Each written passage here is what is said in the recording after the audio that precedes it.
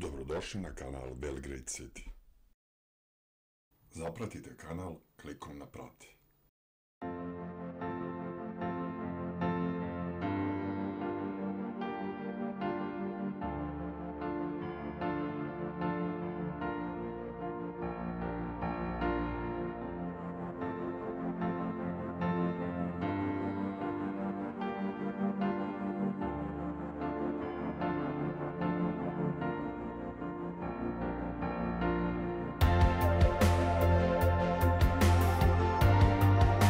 Gledate jedan od novih video snimaka iz serijala rađenog pod motom.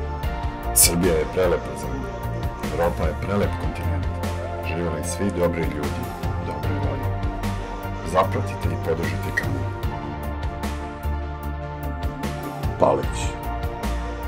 Palić je gradsko naselje u Srbiji, u gradu Subotici, u severno-bačkom okrugu. Izletište i lečilište.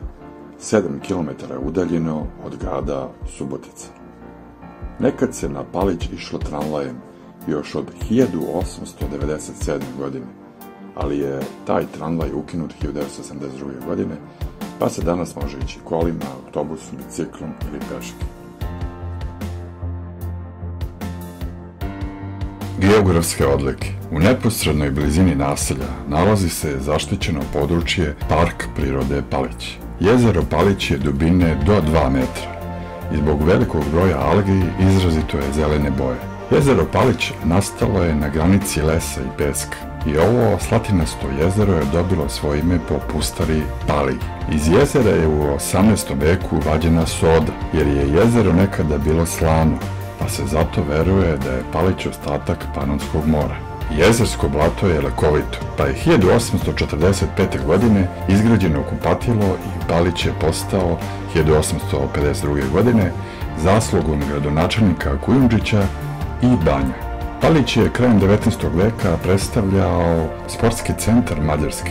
Tu su postojali atletsko i biciklističko igralište. Bilo je to zaslugom profesora Ljudevita Vermeša. Polovinom 19. veka na severnoj obali je zasađen prelep park. Izgrađeni su hoteli i tu su još tada imućni Subotičani gradili letnjikovce. Istovremeno sa završetkom gradnje gradske kuće u Subotici u septembru 1912. godine otvoreno je novoizgrađeno kupalište sa objektima po kojima se Palić i danas prepoznaje. Vodotoranj, velika terasa, ženski i muški štrand. Vodotoranj je rađen u takozvanom sekeljskom stilu. Pored takozvanog ljubavnog mosta, tu su od 19. veka i takozvana ljubavna aleja i takozvani ljubavni park.